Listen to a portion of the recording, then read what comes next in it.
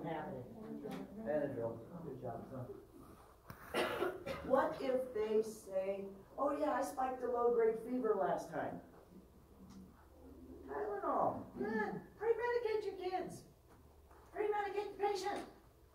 Ask them. You can stop a whole mess of this problem in the butt before it ever happens. Yes? Having a major reaction. There's your check. There's your steps. If you start to have a major reaction, here's the rule. You ready? Stop and disconnect the IV. Stop and disconnect the IV. But why, Miss Howard, why do I have to disconnect? Learn from my mistake. I had a patient having a mild reaction. I just turned it off and went to go, took a set of vitals, assessed my patient, went to go call my doctor, right? Went to call the provider. One of my buddies, who's another RN, oh, Jamie's IV is making noise. Here, let's turn it back on. That's the right look there, kid. No. That is exactly the right look. You stop and disconnect. Often you have to take in vitals during a blood transfusion. Sometimes they say Q 30 minutes, like every 30 minutes. Sometimes they say Q 1 hour. You follow the procedure of your facility. Did we? Yes. How did I say we're going to fix it? Diuretics. And? Slow the rate. Slow the rate. All right. An acute hemolytic reaction is the kind that likes to kill people. This is what killed my two patients. What a damn thing I could do about it. Alright? The body attacks the red blood cells. Alright? So, I'm pouring in red blood cells. My body says, breaks them apart. Hemolytic. Now I got all these pieces of red blood cells floating around in my blood. There's one organ system in my body that's really pissed off right now. Anybody want to guess what it is?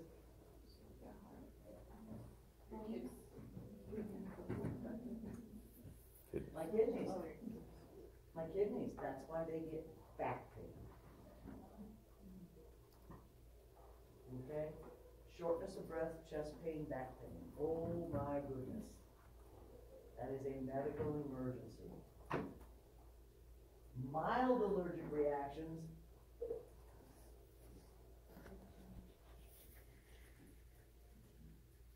Maybe a low-grade fever. It's the acute hemolytic reaction that is pain. There's your symptoms of fluid volume overload, shortness of breath, hypoxemia, crackles, and tachypnea. Why? Because they're in left-sided heart failure, the fluid's leaking out of their bloodstream and into the lungs. Okay? Tachypnea. My heart gets all kinds of excited because I'm short of breath and it wants to move the oxygenated blood just as fast as I could. Acute hemolytic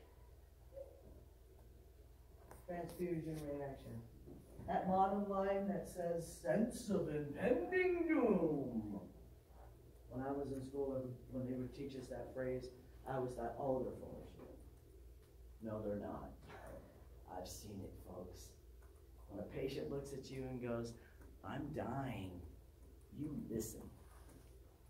You listen. You just check it at the door, put on your roller skates and get running. All right? They will complain of back pain, headache, sense of apprehension or increased anxiety, chest pain, and sense of impending doom. It's a real thing, folks. All right? You see it with this. You also see it with PEs. Pulmonary embolisms. Rapid ready pulse because of the height. Don't give me 650. I want a gram. Well, Miss Howard, what do we do if they have any type of reaction? You stop and disconnect.